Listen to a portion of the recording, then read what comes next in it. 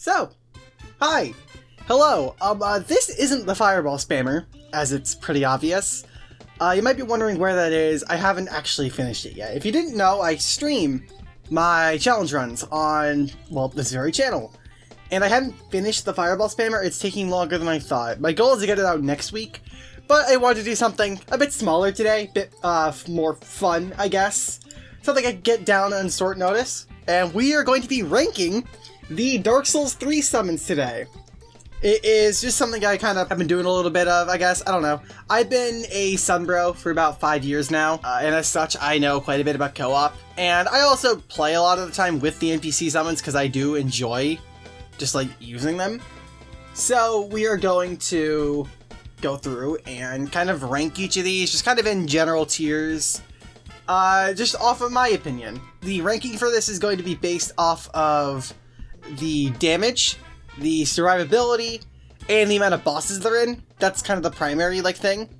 Pretty much, how much damage do they do, how much can they take, how many bosses are they in, and, like, you know, if there's any, like, special things that might make them stand out, or might kind of help to mitigate those three options. So we're going to start off with Anri or Stora. They are there for Deacons of the Deep and Pontiff Sullivan. She is actually pretty fucking good. She has okay damage. The issue comes with the fact that her survivability isn't super high. It's a lot higher in Pontiff than it is in Deacons, because in Deacons she seems to get overwhelmed a whole lot. But against Pontiff Sullivan, she's actually really good. In my testing run, she almost survived the entire fight.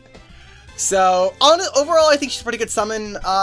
2 bosses isn't all that bad for a Dark Souls 3 summon, so I'm gonna put her up in a low A tier. Egon. Okay, Egon, honestly, I went into this thinking that Egon was going to be one of the best summons in the game, but he's really not super good. If I'm not mistaken, he's for Crystal Sage and Dragon Slayer armor. In both of those, he's not super, like, he's a lot better in Sage because it's Sage. He can take a good hit, he deals good damage against her. The issue is that he has a hard time finding where to go.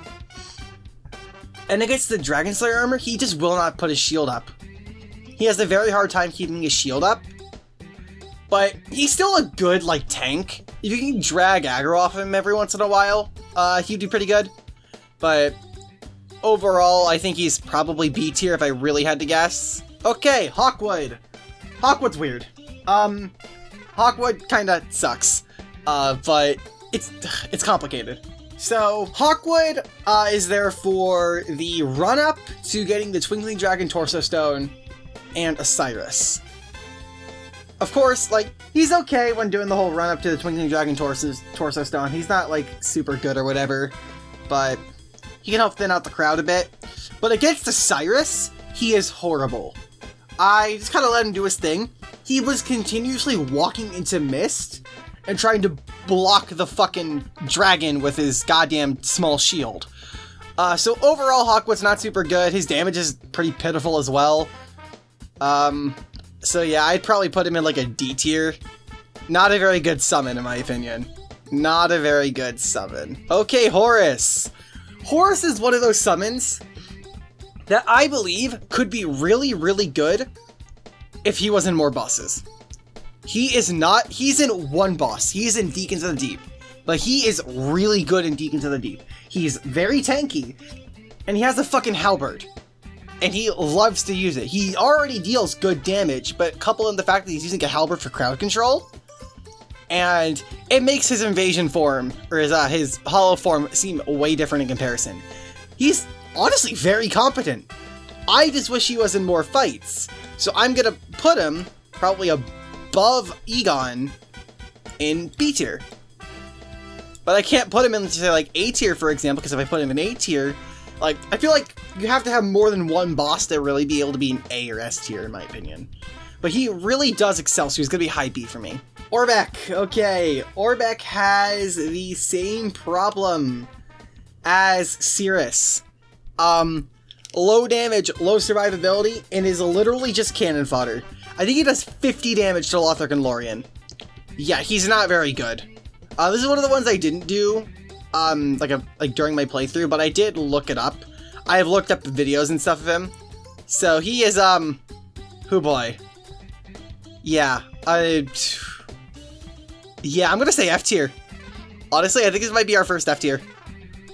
He's got horrible survivability, low damage, and he only appears in one boss that there's already another summon for. And although Cirrus fucking sucks, Orbeck isn't any better. Okay, Yuria. I'm gonna say this right now, Yuria is D tier. She only has one boss, but it is the final boss after all. And she has moderate survivability, like she can take a few hits before she goes down. But she does next to no damage. The only reason that she's not in F tier is because she can bleed. She can hit bleeds. But other than that, honestly, just use Pale Shade, I guess. Like, if you really need a summon for this, you should probably just use Pale Shade. Though I guess at the same time, you also need to keep Yuria alive as a summon in order to be able to get the black set without having to kill her. So it's really up to you if you want to use her. She can be okay if you can kind of keep her, if you can kind of keep Soul Cinder like away, because she has a hard time getting off consistent hits. Patches. So we're gonna put both Patches and Lap together for this, and it's really hard to rank Lap. He's really good in one fight, and he's only okay in another. I still think he's gonna be S tier in my opinion. Like, he's still one of the, like, he's still like an amazing summon, if for nothing, because he could literally carry Demon Prince. He's got okay damage, but he's like Havel tanky. He is really tanky. Dude can carry that fight for you. But outside of that, in Spears of the Church, it really depends on the person that you're going up against. Against Half-Light, he's pretty good, because, well, it's Half-Light. But, like, against, like, an actual player, it's very dependent on the player. On whether or not he's either going to be a hindrance or a help. I mean, obviously, I can't really fault him too much for that, so he is going to go up in S tier for me, because he can help out against Spear of the Church. Honestly, I think he carries Demon Prince so hard that I can excuse his slightly more shaky Half-Light just because of how well he carries it. It also, like, gets more bosses than, like, Horus. Cirrus, if I'm not mistaken, let me quickly look through here. I believe Cirrus is 4 bosses. Yeah, it is. She's there for Abyss Watchers, Dragon Slayer Armor, Lothric and Lorien, and Deacons. So in Deacons of the Deep, she is essentially single target. She is horrible in that fight.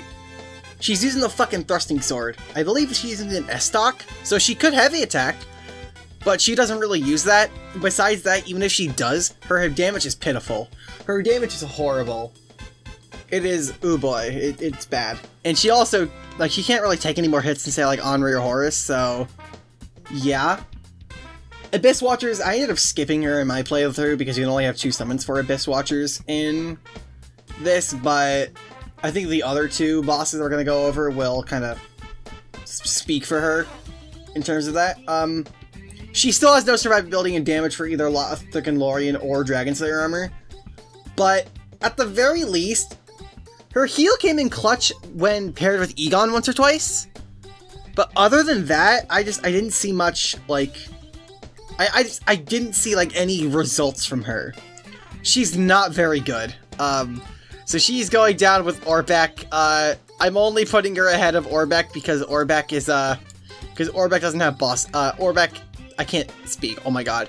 Orbeck, only has 1 boss, whereas Cirrus has 4.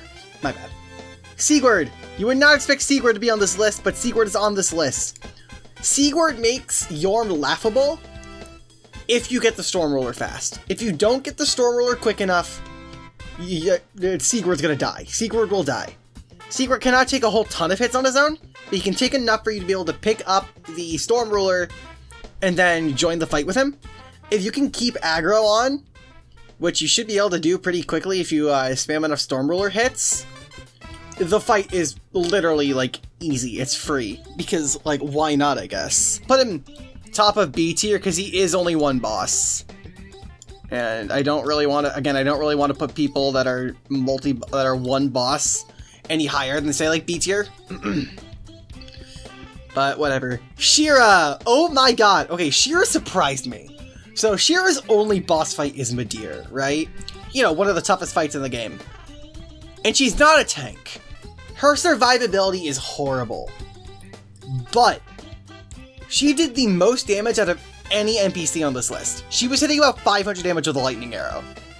And she's ranged, so she can hit behind you while you're taking care of the boss. She is a perfect support character. Honestly, if she wasn't only there for one boss, I would put her higher. But I'm probably going to put her... I'm going to put her above Horus. I would say B tier for Shira. Shira is really good.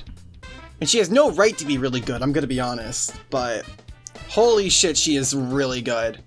Just purely based on the fact she does good damage. And she stays in the back. Blackhand. Blackhand is there for a Pontiff and Abyss Watchers. He has a bow. So you think, oh yeah, so just like Shira, he should be pretty good, right? No, he doesn't. He barely takes it out. And his damage barely tickles like 40. His damage is pitiful in most circumstances. Absolutely, like, pitiful. My only notes for Pontiff, by the way, for him are my dear sweet summer child, because he got shredded. He got shredded in Pontiff's fight. So I feel bad. But yeah, I'll put him in... Do I want to put him in D tier, though? Because D tier has Hawkwood, who helps you run up, but, like, still can't fucking survive. But, like, you can get use out of Hawkwood. You can get use out of Hawkwood, so I'm gonna put him in C tier. If for nothing else, we don't have any other C tiers. So I'm gonna put him in C tier, just so we have something there. Plus, I do think he's a step above, say, Hawkwood and Yuria. Because, you know, he appears in multiple fights for one, so that already gives him a bit of a boost. And he has a bow, even if he barely uses it. So that gives him some survivability. Cuculus is also going to go in C tier. Above Blackhand. You would be surprised. So Cuculus is really weird. Because Cuculus is... she does next to no damage. Just like, say, like, Blackhand or like a lot of the lower tier summons, she does next to no damage. But she can poison the old Demon King, which is always really nice. Because it's just a slow tick of damage that helps you add... it adds up over time. And, unlike someone else we're going to be getting to, she has Estus. She's actually got... She can take a few hits. It's not a whole ton, but she can take a few hits. And she... honestly, she's an okay support. I wouldn't use her most of the time, but she's okay. She's actually pretty okay for old Demon King. Sorig! Oh my god, Sorig! Sorig is depressing. You would think, after, you know, Black Iron Tarkus from Dark Souls 1, that this dude would be fucking amazing. He's not. And there's one simple thing about that. He doesn't bring Estus. He doesn't bring Estus. So he's horrible against the fucking old Demon King. I know you're kind of like supposed to bring him through the through the dungeon, but like even then, I feel like at that point Estus is even more important. So yeah, pretty trash summon. Would always get killed very early on against old Demon King. So we are going to put him in D tier. Below. Do we want to put him below Yuria? Because Yuria can bleed, but Yuria... Nah, Yuria had better survivability. Albert, he lasted half the fight for Vort, but of course it's still only one boss, and he's not super amazing in that boss. He does okay damage, and he can take a few hits. I would, like, not as much as, say, like, Edon or Horus or anything like that, but he can take a few hits. The issue comes from the fact he's one boss, and although he's, like, really good with that one boss when it comes to, like, he's good with that one boss when it comes to, say, like, helping out, like, new players, he's not, like, a super good summon, so I'm probably gonna put him above Cuculus and Blackhand in C tier. Yeah, just another kind of mid summon. Pale Shade! Okay, Pale Shade's weird. Because you would think that as a sorcerer, Pale Shade's best, like, skill would be their spells. But it's not. Pale Shade has horrible spells. Affinity, which is the main spell that he uses, is horrible. Absolutely horrible. Laughable damage. But that Morion blade that they wield actually does some good damage. I think dude was hitting like 200 damage on Abyss Watchers and Pontiff. He's actually got some pretty damn good damage, but his survivability is very low. So you kind of need to have either you or another summon tank for him. Which is actually pretty good while he's a summon for Pontiff, because Henri can tank for him, while Pale Shade puts on some hurt. I think he's... I'm putting him in low B tier. I think he's... Do I think he's better than Egon? Fuck, actually, this is hard, because I don't know if he's better than Egon or not to me. Because he's pretty damn good, but I don't think he's, like, better than, say, like, Yorm, Shira, Horus, all of them. I'm gonna leave it for now. They're close. Swordmaster! Okay, Swordmaster is for 2 fights. Swordmaster got fucking shredded for Vort. But overall, like, I don't think it was, like, horrible, if I'm not mistaken. But in that attempt that I got for that playthrough, he's horrible. He got himself fucking shredded. But the issue when it comes to ranking him is he has good damage, like pretty fucking good damage, and has mediocre survivability, like mediocre, like moderate survivability against Champ Gundyr. With minimal help, he basically soloed the fight. I put in a few parries and attacked a few times, but most of the work was him. Swordmaster is good.